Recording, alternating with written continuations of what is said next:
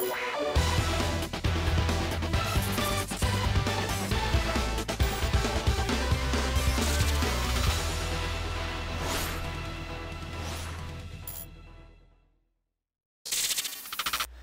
everyone, how are you doing? This is MD Tech here with another quick tutorial.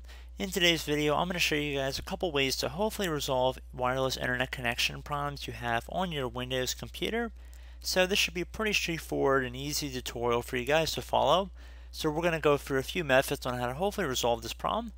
So the first one I'd recommend would be to open up your Start menu, and you want to type in Device Manager. And one of the best matches underneath Control Panel that should come up should say, of course, Device Manager. You want to left click to open that up. Now for the network adapters area, if it looks like this, you want to expand the view by clicking on the little arrow next to it to expand the number of network adapters that are listed here. In most cases, there should only be one, and you want to right click on it. And if for some reason there's an option to enable it, you want to enable it. That means it is disabled.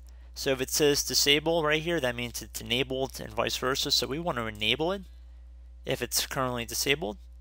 And that might have fixed the internet connection problems just by itself. Another thing I'd recommend doing would be to go down to our internet connection settings at the bottom right corner of our screen in our system tray. And depending on if you're using an Ethernet or a wireless connection, your icon's going to look a little bit different. It's either going to have different bars, like a bar reception on a phone, or it's going to look like this, like a computer with an Ethernet connection or an Ethernet cord next to it.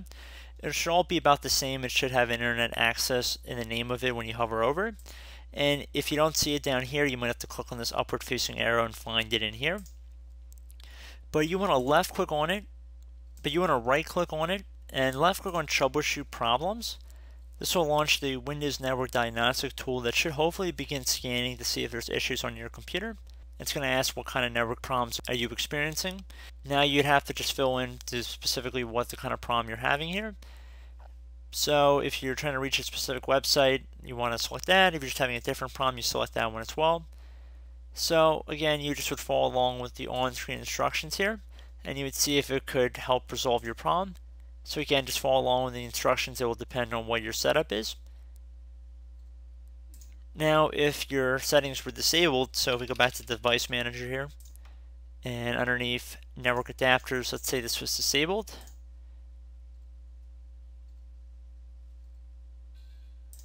And then we right-clicked on the icon again, and then we troubleshoot problems. It will begin looking and detecting problems on its own. As you can see, the errors you're going to get are going to be a little bit different depending on what your setup is, because this prompt was definitely different because you saw we did not have a connection before. And you might be prompted to try repairs as an administrator, so you want to select that. You might be prompted for administrator account permissions with a username and password if you're not using an administrator account. And then hopefully it will resolve the problem. If that does not work, and I should point out you should restart your computer in between all of these major steps we're doing. If that still does not work, I'd recommend opening up the Start menu, and you want to type in CMD, and underneath Programs, the best match that comes up should say CMD. You want to right click on it and then proceed to left click on Run as Administrator. If you receive a user account control window, you want to select Yes. Okay, so now in this elevated command line window, you want to type in NET SH space int INT, another space IP, another space reset. So NETSH int IP reset, exactly how it appears on my screen with the spaces. You don't actually spell spaces, you just have a space. And then you want to hit enter to run that. And it should take a moment, so you just want to be patient here.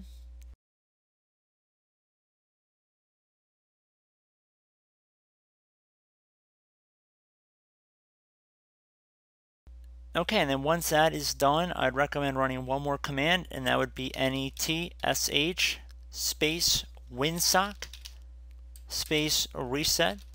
So again, NETSH space winsock and then one last space reset.